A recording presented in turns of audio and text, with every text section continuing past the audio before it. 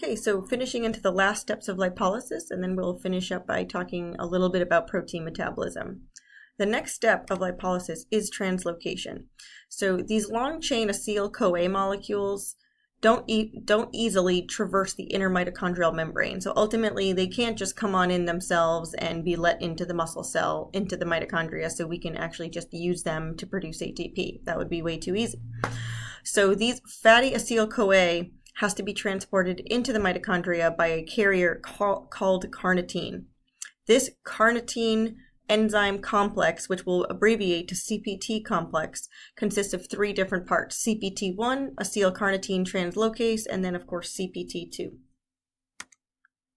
Okay, CPT1 is located on the outer surface of the outer mitochondrial membrane. It functions to transfer fatty acyl groups to carnitine itself. So it strips off the CoA. Ultimately, that's what this is doing. So CPT1 is going to strip off this CoA over here. CPT1, this is the enzyme I'm talking about. It's stripping off its CoA.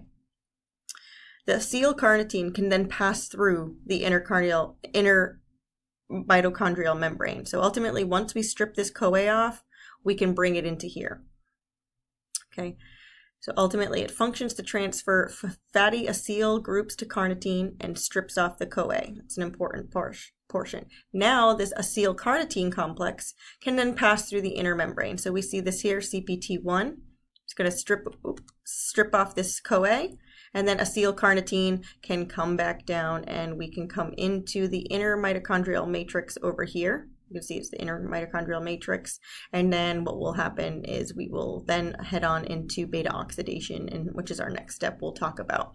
But right here, CPT1 strips off this CoA, and acylcarnitine can now traverse the inner mitochondrial membrane. Okay, so here's just a closer version of it. We have CPT1. Ultimately, we're going to strip off this CoA. We're going to form acylcarnitine. And now we can come into the mitochondrial matrix so we can engage in beta oxidation. Okay, so finishing talking about this slide right here, we have acylcarnitine come into the inner mitochondrial matrix. And then we'll have this complex here, translocase or CPT2. This ultimately removes the fatty acyl portion from it. So this fatty acyl portion leaving back the carnitine. The acyl group, which is then comes into here, is then attached to a CoA again in here within the matrix of the mitochondria. So right here we have stripped the fatty acyl portion off, and carnitine will be left over.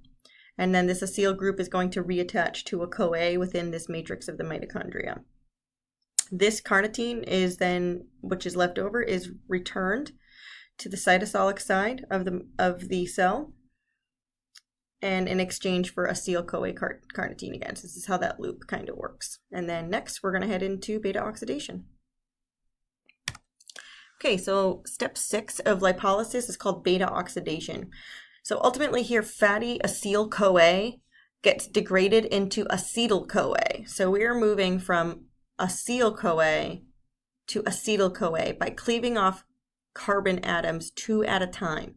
So during these series of 4 reactions, FADH2 and NADH are also produced as a result. So the acetyl-CoA can then enter Krebs cycle to then officially to the electron transport chain for oxidative phosphorylation.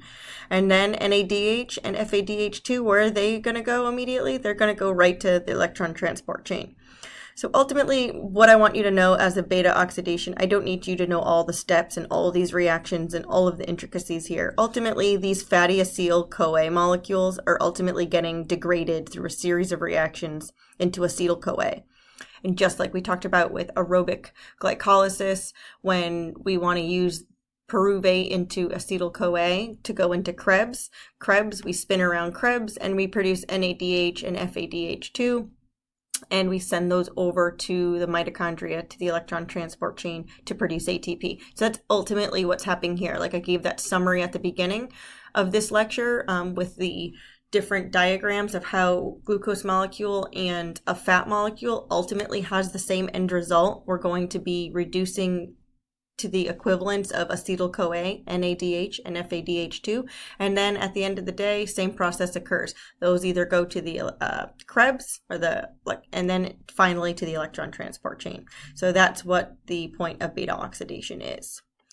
And then step 7 is what we've talked about before, what we talked about last lecture, is oxidative phosphorylation. So the acetyl-CoA can enter Krebs and will spin around to get our NADH and FADH2, and then eventually to the electron transport chain. And then our NADH and FADH2 that are automatically just produced during beta oxidation can directly just go to the electron transport chain. So to give you a little bit of an equation down here, I'm never going to need you to calculate different fatty acid molecules or anything like that to see how much ATPs we're getting. I just want to show you one as an example.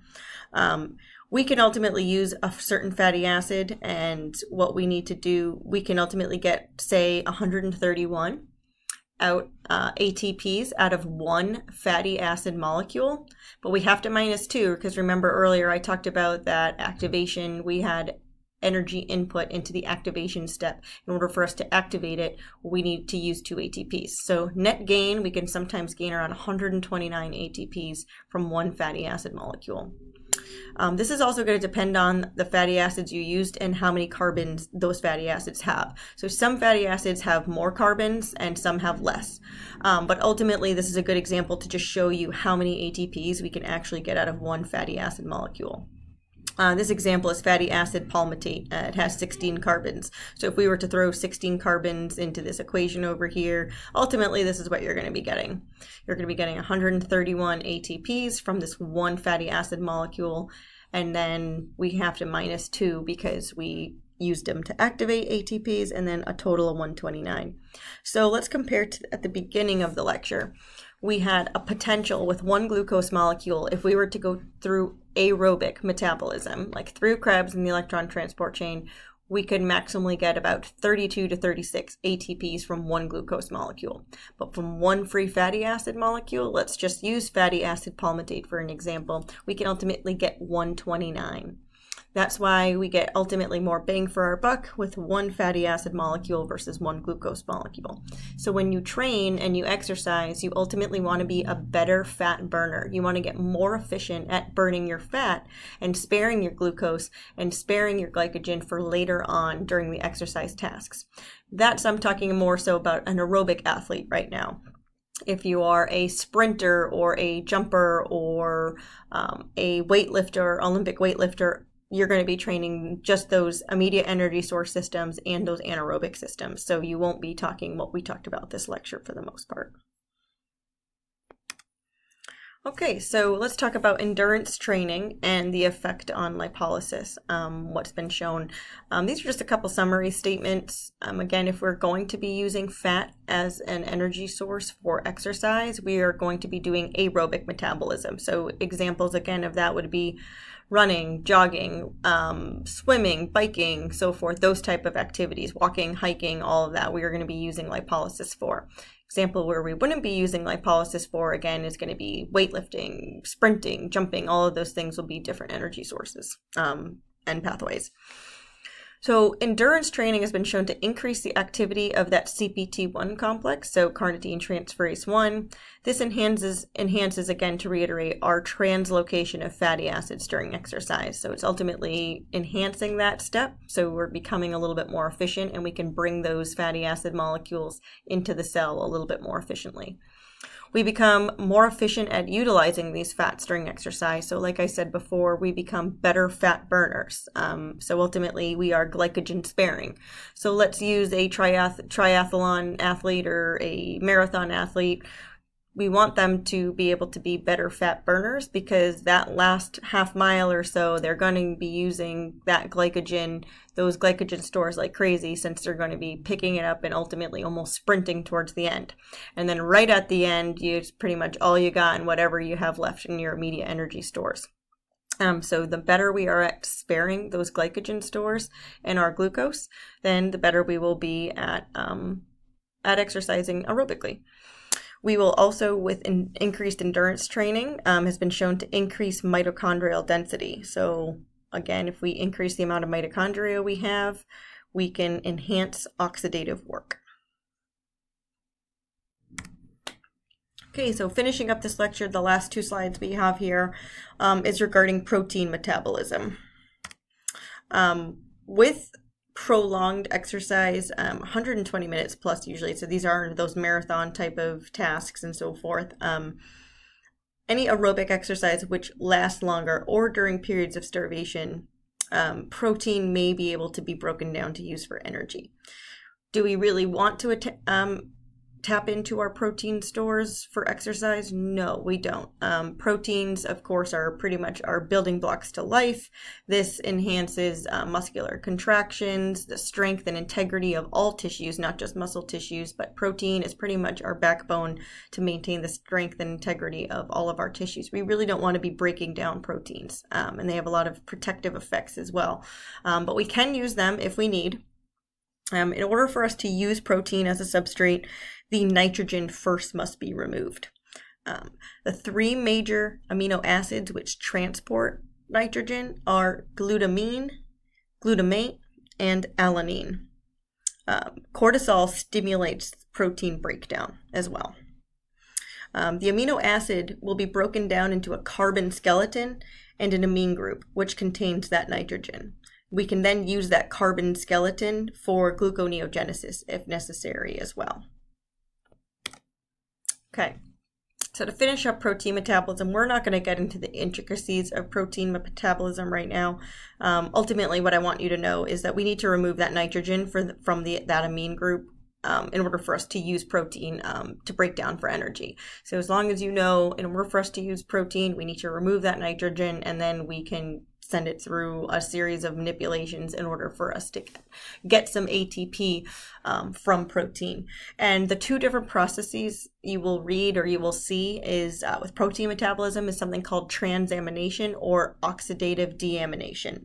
That's ultimately what I want you to know here. And again, we really don't want to be tapping into any protein stores because then that's going to affect the integrity of our tissues. So hopefully that's the case. We also, like you to know that cortisol stimulates protein breakdown. So if anyone knows anything about cortisol, cortisol is released. It is a very stressful hormone, so it's released during periods of stress. Ultimately, cortisol is our evil hormone. Ultimately, out there, it pretty much breaks down everything. It pretty much breaks down tissue and all that. That's why during high periods of stress, people can start breaking down different tissues if they're having constant stress being very high. So that's just another side bit there.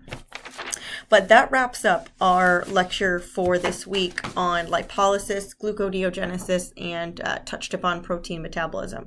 So we have finished up our metabolic pathways for the most part, and next we're going to start into neurophysiology and muscular contractions and so forth.